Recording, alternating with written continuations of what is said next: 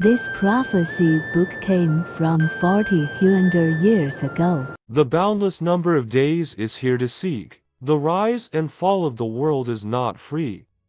There are thousands and thousands of thousands. It is better to push back and go back to rest. Li Qianfang said, destiny dictates that the universe operates according to certain laws. So the development of all affairs is doomed. Pushback prophecy. The rise and follow. The world is in accordance with the law of the universe. It goes on and on, so it's endless pushback. It is said that it is a book of prophecy, deduced from the Bookie by Li Qianfang and Yuan Tanggong in the Tang Dynasty. The E Street image is the introduction, followed by 58 images to speculate on the fate of the country, and the last image is the conclusion, according to legend. The more calculations Li Qianfang made, the more vigorous he became. It wasn't until Yuan Tanggong pushed his back and said, "The secrets of heaven can't be leaked anymore. Go back and rest." Fang wrote such a conclusion. The boundless sky is counted here, and the rise and fall of the world is not free. Thousands and thousands of words are endless. It is better to push back and go back to rest.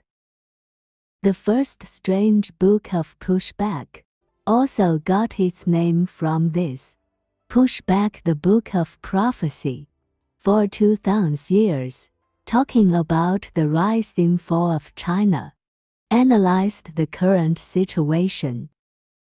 Starting from the 42 picture in the pushback prophecy. Because this year 2023 is the year of Kumo, which coincides with the situation. This year is a big change in China. Beauty comes from the West. Western beauty is a metaphor for America-Chinese pronunciation. Also calls Americans beauty. America represents the West. In the Statue of Liberty represents America. In March 2018, U.S. President Trump signed a tariff memorandum, officially launched the trade war with China. The United States has begun to build an anti-China alliance, joining forces with NATO, the European Union, Japan, India, Australia, Britain, etc., strengthening the first island chain. The United States declares that China is the biggest challenge opponent. The anti-China alliance is about to emerge. After the U.S. trade war started the story of dragon slang and prepared the dragon lock to block China from the Sino-U.S. trade war. America's strength comes from the catfish theory. The power comes for conquer big evil enemy.